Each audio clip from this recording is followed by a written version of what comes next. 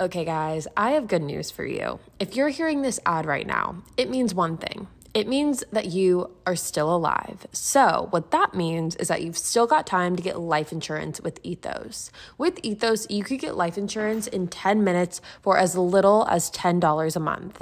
Unlike other companies' long, confusing, and outdated application process, Ethos 100% online application takes only minutes, so you can get back to living.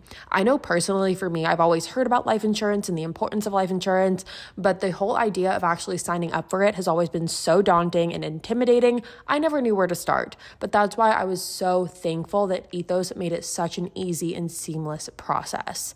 Every year you wait, life insurance premiums increase by 8 to 10%. Get a free personalized quote at ethoslife.com/killer. That's ethoslife.com/killer. Go to ethoslife.com/killer to get your free life insurance quote today. Ethos Technologies, Inc. operates in California as Ethos Life Insurance Services. Not available in all states, and prices subject to underwriting and certain health questions.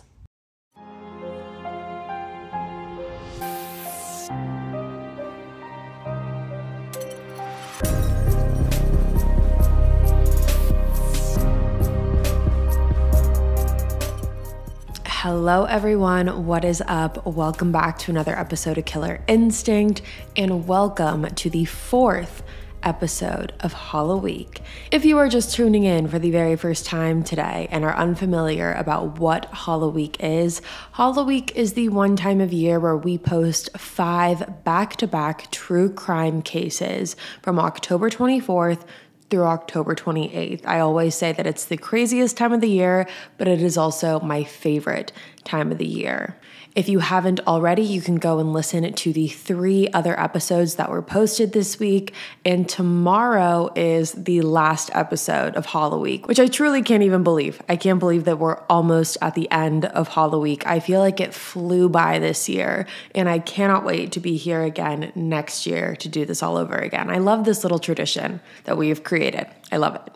Now, as you guys can tell by the title of today's episode, today we are talking about the brutal and horrific murder of Rebekah Gay. This is a terrifying case. It is one that is so preventable as well, and you guys are going to be very frustrated by it. I can read the comments already. I know that you guys are going to be just as shocked as I was and just as frustrated as I was as well. So I'm really interested to hear what you guys have to say about it. But with that being said, let's not waste any more time. Let's jump right on in to today's episode. Rebekah Jane Gay was born on March 26, 1988 in Midland, Michigan to her parents, Thomas and Sally. Rebekah grew up being one of 4 children and graduated from Bullock Creek High School in 2007, and after graduating, she went on to attend cosmetology school. Rebekah was incredibly passionate about cosmetology, specifically hair, and after she graduated cosmetology school, she went on to work at a hair salon. However, at the time of her death, she was working at a Goodwill store, and she had actually been recently promoted to head cashier at the time of her death, so she was really thriving at the time. Rebekah was known as the girl who lived life to the fullest, and she was incredibly family-oriented. And so when she had her first son, Conway, she was absolutely thrilled. Conway was her life, and her, Conway, as well as Rebekah's fiance, a man named Aaron Quinn, were all very excited to start a new chapter of their lives together. Now, Aaron, Conway, and Rebekah were all living with Aaron's parents. However, 3 months prior to Rebekah's death, she actually ended up moving out and moving into a mobile home for her and Conway. Rebekah and Aaron were still together. They were still engaged. Their relationship didn't end. But the reason for the move was because Rebekah needed to be closer to work. So they decided for the meantime, until they could save up enough money to move in together in their own place, this is the layout that worked best for them. And clearly she made the right decision because she ended up being promoted to head cashier. So at the time of Rebekah's death, she was really thriving in her life. She had her incredible son, her fiance, a good job. She was incredibly close with her family, more specifically her mom. Her and her mom attended church together, and the church that they went to was the Christ Community Fellowship Church. Now, at the time that Sally and Rebekah started going to the church, Sally, Rebekah's mother, was single. Rebekah's parents had gotten divorced when she was younger. However, when the two of them, meaning Rebekah and Sally, started going to church together, that is where Sally met a man named John Douglas White, who was actually the pastor of the church. The two of them hit it off, they started dating, and they actually ended up getting engaged. Now, you may think, or you may not. However, I think the stereotype is that because John White was a pastor, that he had to be some amazing guy, right? And again, maybe you don't think that. And you're really not about to think that with what I'm about to tell you right now. So let's talk about this John White. John White was born on May 20th, 1957. He served in the Navy and was also a long-haul truck driver, and he was someone who was no stranger to the law. In 1980, when John was 22 years old, he was living in Battle Creek, Michigan, and was married to his first wife. Now, one day during this time, he had invited his 17-year-old neighbor, a girl named Teresa Etherton, over to his basement to check out a racetrack that he had built. Teresa and John had a friendly relationship. She was obviously their neighbor. She was familiar with their family, and so she decided to go over and check out this racetrack. And while she was standing there looking at John's racetrack, he came up from behind her and began stabbing her, all while having a smile on his face. He stabbed her a total of 15 times, but by some miracle, Teresa was able to survive. She was able to tell police that after John had attacked her, he wiped her mouth off and kissed her while holding her hand and told her, quote, "You're going to go now. I'm really sorry you had to go like this, but what the fuck? You're just a woman." End quote. If you're watching me on YouTube, you're seeing me smile right now, and trust me, it is not because I'm happy, it is because I am full of rage out of that statement. Now, like I said, luckily, by some miracle, Teresa was able to escape out of the house, and John was arrested for attempted murder.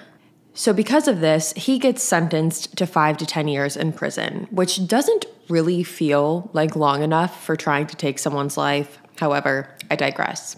Because honestly, for Teresa, she was just glad that John was put behind bars. However, what she did not know was that John had actually appealed his case and won.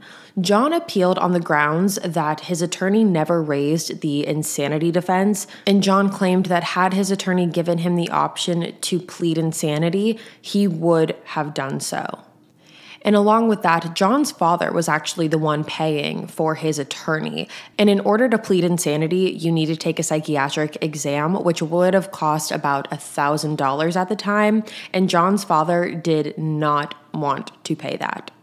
So John claimed that because he couldn't pay for the psychiatric exam and because the insanity plea wasn't even an option for him, he said his attorney did not have the best interest of his client. So instead of a new trial, John actually ended up getting a new sentence.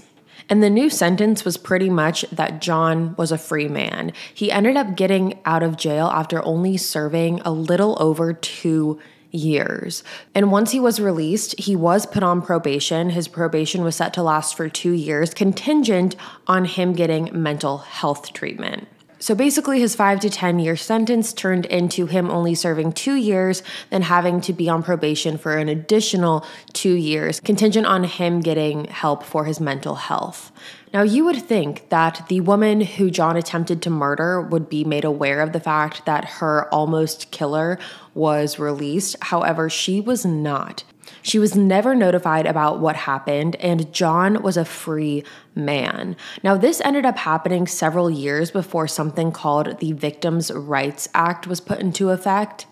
The Victims' Rights Act requires the court system to include victims and notify them when there are any updates about their case.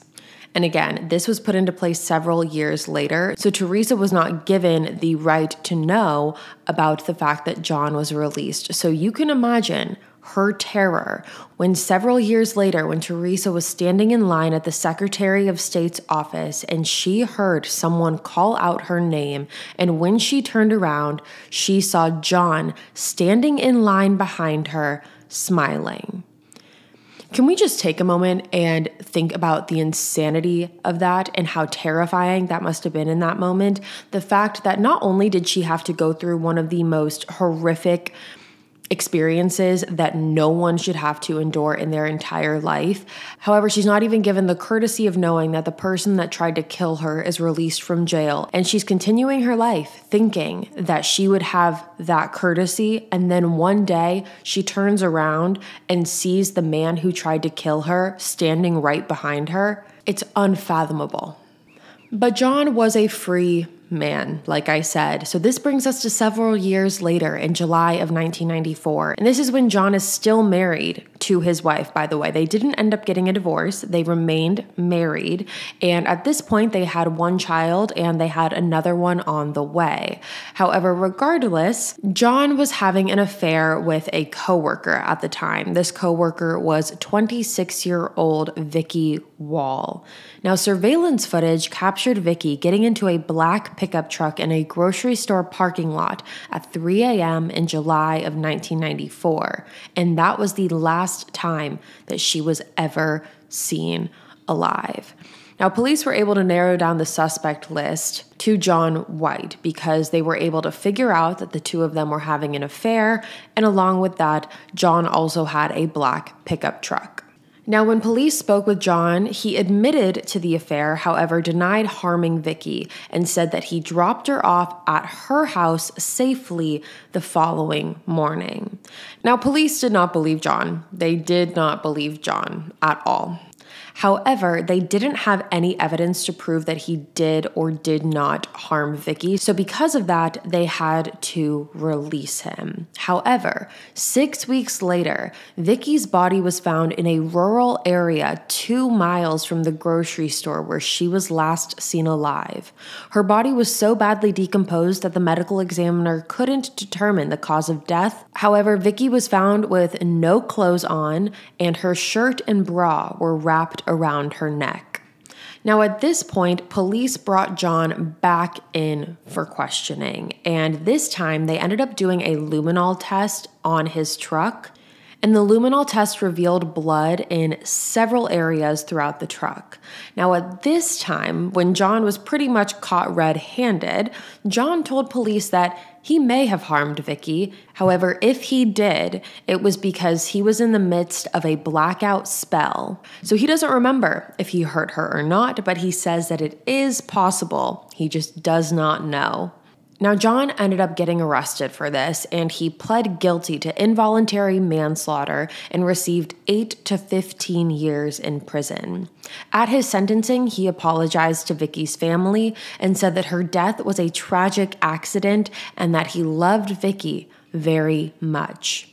While in prison, John ended up writing a letter to his wife where he said, quote, "I am just feeling some relief now that things are starting up, on the possibility that I may go to prison for the rest of my life, and I can't help but think that it may be better for you and the kids if I am gone." End quote. And while he was in prison, his wife did end up divorcing John. So she divorces him and goes on with her life with their 2 children. And John is stuck in prison. And while he is in there, he ended up meeting with a psychologist. And while talking to a psychologist, John decided to finally open up about some of his fantasies. According to John, the biggest fantasy that he had was to murder the prosecutor and his defense attorney and then have sex with their bodies. And so obviously, because of this statement, the police notified the prosecutor and the defense attorney for their own safety. And you would think that a statement like this would keep John in prison for a very long time, or possibly even longer than what his sentence was. However, after 13 years, he was released again in 2007, and that is when he moved to Mount Pleasant, Michigan, and became the pastor of the church, met Sally, and got engaged. And you might be wondering if the followers of the church and the people who attended, if they knew about John's past. And the answer to that is that John was very honest. He did not hide from his past. He made all of the people who attended the church aware of what he did. However, he did angle it in a way that he believed that he had been forgiven for his sins, and he wanted everyone else to forgive him as well. And he really presented himself as this religious man who was dedicated to turning his life around and righting his wrongs. And part of turning his life around included Sally. And Sally and Rebekah were also very welcoming of John. Rebekah in particular was very nice to John. She spent time with him one-on-one. She also allowed him to babysit Conway on certain occasions. And Rebekah always wanted John to feel welcome, and so did Sally. The two of them really opened their arms and their family up to John and made him feel welcome and accepted and not judged for his past decisions. So this all brings us to the day after Halloween, November 1st, 2012. Okay guys, I have good news for you. If you're hearing this ad right now, it means one thing. It means that you are still alive. So what that means is that you've still got time to get life insurance with Ethos. With Ethos, you could get life insurance in 10 minutes for as little as $10 a month. Unlike other companies' long, confusing, and outdated application process, Ethos' 100% online application takes only minutes, so you can get back to living. I know personally for me, I've always heard about life insurance and the importance of life insurance, but the whole idea of actually signing up for it has always been so daunting and intimidating. I never knew where to start, but that's why I was so thankful that Ethos made it such an easy and seamless process. Every year you wait, life insurance premiums increase by 8 to 10%. Get a free personalized quote at ethoslife.com/killer. That's ethoslife.com/killer. Go to ethoslife.com/killer to get your free life insurance quote today. Ethos Technologies, Inc. operates in California as Ethos Life Insurance Services. Not available in all states, and prices subject to underwriting and certain health questions. Hey guys, what's up? It's Savannah. I wanted to take a quick second away from HALLOWEEK to announce to my Killer Instinct family that I am starting a brand new podcast called My Thoughts Exactly. If you're familiar with my lifestyle channel on YouTube, then you already know that I have a lot of thoughts, and I am certainly not afraid to share them. Everything from horrible breakups, self-worth, navigating friendships, health and wellness, and simply navigating life, I've shared it all. And don't worry, Killer Instinct isn't going anywhere, but I'm so excited to bring it back where it all started and tell it like it is. That includes the good, the bad, and the ugly. Think of it like us FaceTiming over a glass of wine. First episode premieres on November 9th, and you can subscribe on any podcast platform to stream it, and I can't wait to see you there. Now, on November 1st, 2012, Rebekah was scheduled to work a shift at Goodwill. However, she never showed up. And this was extremely unlike Rebekah. She loved her job, like I just said. She was promoted recently, so she was very responsible when it came to her job and her shifts. She was always timely and punctual. So her coworkers were actually the ones that reported her missing. That's how abnormal it was for her to just miss a day of work without telling anyone. And that same day, November 1st, 2012, police began their search. Rebekah's family was notified, and everyone started looking for her right away. Everyone hit the ground running, including John.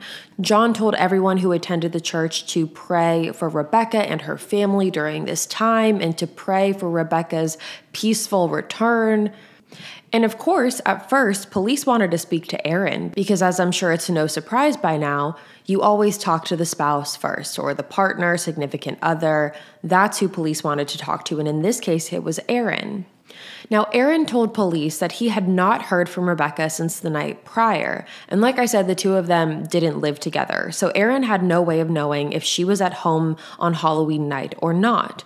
All he could tell police is that early that morning on November 1st, John had actually dropped Conway off to him early in that morning.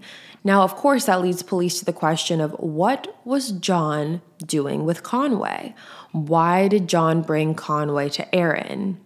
That was not something that typically happened. That was not something normal for them. It was typically always Rebekah bringing Conway to Aaron or Sally bringing Conway to Aaron. But John and Aaron never really crossed paths very much. So based off of that story, police now knew that they needed to talk to John. And when police asked John if he knew where Rebekah was or knew anything about where she had been the night prior, John denied having any knowledge of what happened to Rebekah. However, the people who knew John and saw him that day thought differently.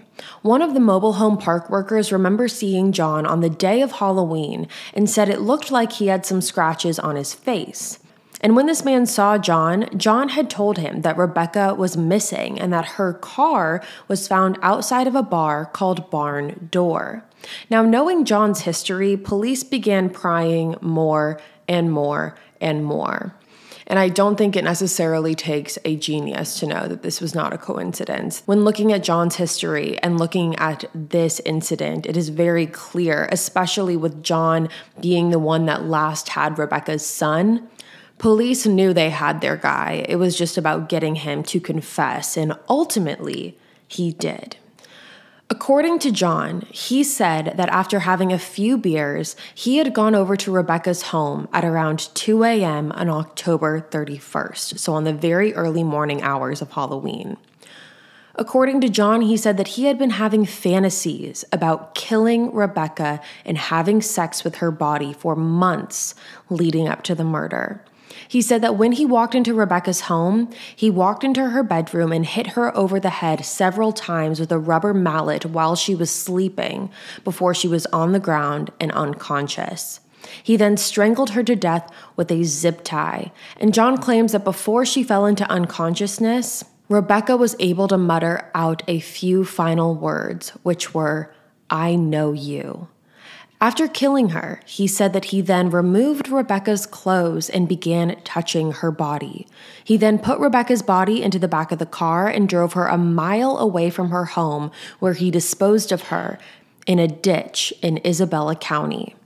Now, to make matters worse, 3-year-old Conway was in the house during the time of his mother's murder, and police presume, and honestly I think everyone hopes for his sake, that he slept all the way through the attack. And after disposing of Rebekah's body, John then returned back to Rebekah's home, cleaned her house, and also moved Rebekah's car and drove it to the Barn Door bar and left it in the parking lot. And the reason he did that was because he was trying to throw police off and give off the impression that Rebekah had been abducted. He also claimed that he threw Rebekah's purse, phone, and car keys into the mobile home trash container, and after all of that was done, he then went back to Rebekah's house, grabbed Conway, dressed Conway up in his Halloween costume for the day, and dropped him off at Aaron's house. After his confession, John led police to Rebekah's body and told them that he had been fantasizing about murdering her for weeks, and that the thought of this had stemmed from some violent pornographic videos that he had been watching that involved necrophilia. Now, even though Rebekah's body was found without any clothes, and even though John had admitted to touching Rebekah, he claims he does not remember if he raped Rebekah's body. He was very candid, though, in telling police that he tried to get an erection after the attack in order to have sex with her, but struggled to do so. Now, typically, evidence of sexual activity can be proven in an autopsy. However, that has not been released to the public, so we don't know. The public does not know, and it's unclear whether or not the police know either. Now, John was immediately arrested for second-degree murder and was sentenced to 56 years in prison in April of 2013. And the smoking gun in this case was the fact that Rebekah's blood was found in both John and Rebekah's home, as well as a bloodied necklace that belonged to Rebekah in the trunk of John's car. So that's the physical evidence that they needed. At the sentencing, Rebekah's mother, Sally, showed up to court to read a statement to John, her ex-fiancé, at this point. She said, "John, Rebekah was always kind to you. She spent time with you, defended you, and you repaid her by brutally taking her life. I don't believe you have any regrets or remorse for what you have done. I believe you will do this again because you are a very evil man. For 20 excruciating hours, we prayed that Rebekah would come home. She was not yours to take. How dare you?" At the sentencing, John's attorney spoke on his behalf and said that John did not want to put Rebekah's family through a trial, which is why he pled guilty to the second-degree charge. And that is the case of Rebekah Gay. That is what happened to her. And there are so many conflicting opinions when it comes to this case, as you can imagine. There are so many people who say, how could you possibly put yourself in the position to be involved and allow this man into your life, knowing his past? How would someone ever be comfortable again getting engaged to this man, marrying this man, letting this man being around their children? In Sally's case, that would be Rebekah. How are you possibly comfortable letting John around Rebekah? And in Rebekah's case, it's Conway. How are you possibly comfortable letting John around Conway? However, I think it is a testament to both of their characters. I think it shows how good of people they are and how pure people they are, in the sense that they wanted to believe the good. They wanted to believe that he changed. They wanted to believe that he was better and that he was turning a new leaf and starting a new chapter in his life. They wanted to believe all of that. And I think that it's incredibly unfortunate and selfish of John to put that family through that.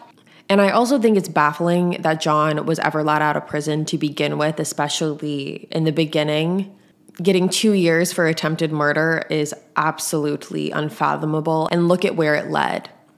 Now, like I said, John was sentenced to 56 years in prison. However, 4 months after his prison sentence began, on August 28th, 2013, John White was found hanging in his cell at 4 a.m. He was attempted to be revived. However, it was unsuccessful, so he died at 56 years old.